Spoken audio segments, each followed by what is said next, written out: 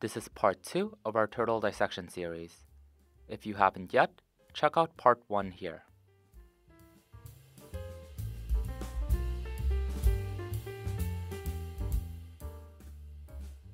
In order to take a look at the internal anatomy, first we'll have to cut into the shell. This is pretty difficult, but the best way to do it is through these hinges. First, we'll use a saw or a bone drill to cut through this thin segment of bone, right here, that connects the carapace to the plastron. For us, this part has already been done.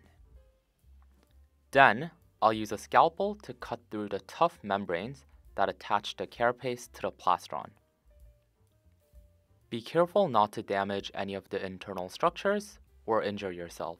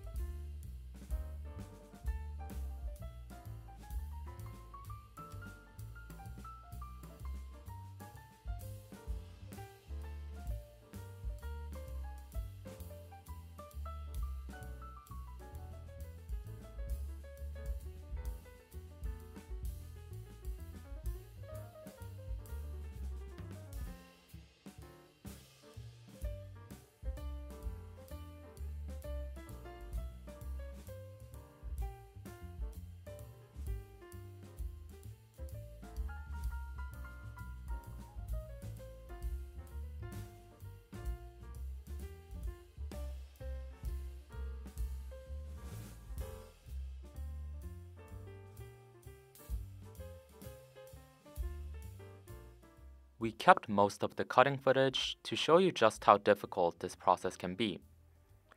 One thing that helps though is to get a friend to help you. One person can kind of try to pry open the shell, while the other person works on cutting the membrane and thin pieces of bone that is holding the carapace and the plastron together.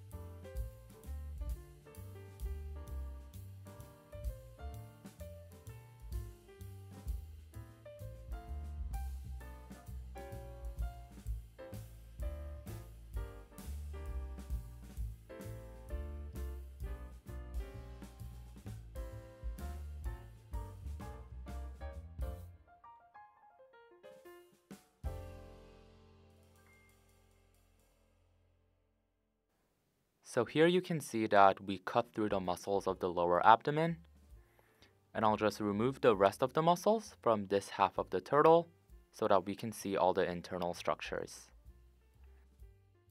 One thing to note, like I mentioned before, you can see here that the turtle's scapula, or their shoulder joint, is inside the shell. This right here is actually the shoulder blade, and you can see that when I move the arm, it moves the shoulder blade. So first, let's discuss the respiratory system. You can see this translucent tube right here, and this is the trachea. The trachea connects the external nares, or the nostrils, to the lungs. As you can see, it has these rings of cartilage around it to keep it from collapsing under pressure, kind of like vacuum cleaner hoses. You can actually feel these same cartilage rings if you feel down the front of your neck on your own trachea. The trachea is pretty short, and it splits into a fork right down here. Zooming in, we can see exactly where the trachea splits into the two bronchi. And as you can see, the bronchi still have those rings of cartilage to keep them from collapsing under pressure. Each of these bronchi lead into each lung, which we'll take a look at later since the lungs are kind of buried under some of the other organs. Moving on, let's now discuss the cardiovascular system. The cardiovascular system plays a vital role in transporting oxygen, nutrients, and waste products throughout the turtle's body. And the most important part of the cardiovascular system is the heart right here, which is the pump that sends blood circulating throughout the turtle's body. It's inside this slippery sac, can't really see it through the video, but it's pretty slippery, called the pericardial sac, which protects the heart and makes sure that it can pump with little friction. Now I'll cut it open to get a better look at the heart.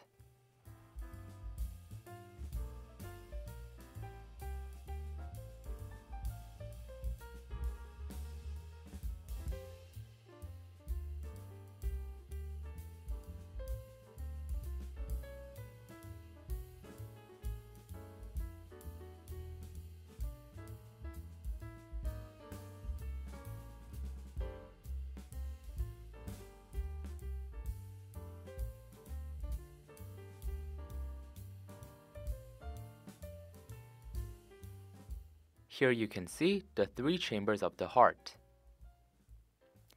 Except for crocodiles, which have a four-chambered heart, all reptiles, including turtles, have a three-chambered heart.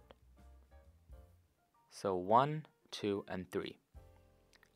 This means it has two atria, one here and the other here, but only one ventricle right here. The disadvantage of this is that oxygenated and deoxygenated blood can mix in the ventricle right here, which reduces the efficiency of the heart. In humans and other mammals, the heart has four chambers, which allows for complete separation of oxygenated and deoxygenated blood. But the lower efficiency of the three-chambered heart isn't a huge problem for reptiles like the turtle, since they have a slower metabolism and thus don't need that much oxygen anyway. And here you can also see the aorta, which leads out from the ventricle and carries oxygenated blood into the body. Moving on, let's look at the digestive system. The digestive system of turtles is well adapted to their diverse diets, which can range from herbivorous to omnivorous or carnivorous, depending on the species. Starting from the beak, which we saw before, the esophagus right here connects the mouth of the turtle to the stomach. The esophagus transports food from the mouth to the stomach using a process called peristalsis, which involves rhythmic contractions of the muscles in the esophagus. Before we get to the rest of the digestive system, let's first talk about the liver so that we can remove it and get it out of the way. I've taken the heart out so that we can see the liver better. The liver is this large organ right here, and it plays a crucial role in various metabolic processes. It synthesizes and stores glycogen, a complex sugar that serves as an energy reserve. It also helps break down and eliminate harmful substances, including metabolic waste products, drugs, and toxins that enter the body. Lastly, the liver secretes a substance called bile, which aids in the breakdown and absorption of fats in the digestive system. Here on the underside of the liver, we can see the gallbladder. The gallbladder is a small pouch that stores the bile made by the liver. From the gallbladder, the bile is secreted into the small intestine to help with digestion. After removing the liver, we can see the stomach right here. So it's this long structure. The stomach is where the initial digestion of food takes place. The stomach secretes digestive enzymes and acids to break down the food into smaller particles and begin the process of chemical digestion. The stomach varies in size and complexity depending on the turtle's diet. Carnivorous turtles generally have a simpler stomach, while herbivorous turtles may have a more specialized stomach to aid in the breakdown of plant matter. Now I'm going to cut into the stomach to see the inside.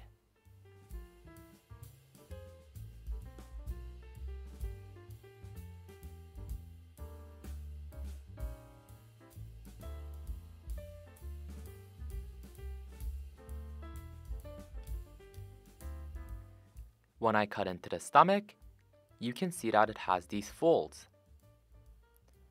These folds are called rugae, and they function in increasing the surface area of the stomach. The rugae can also stretch out, like an accordion, to increase the volume of the stomach.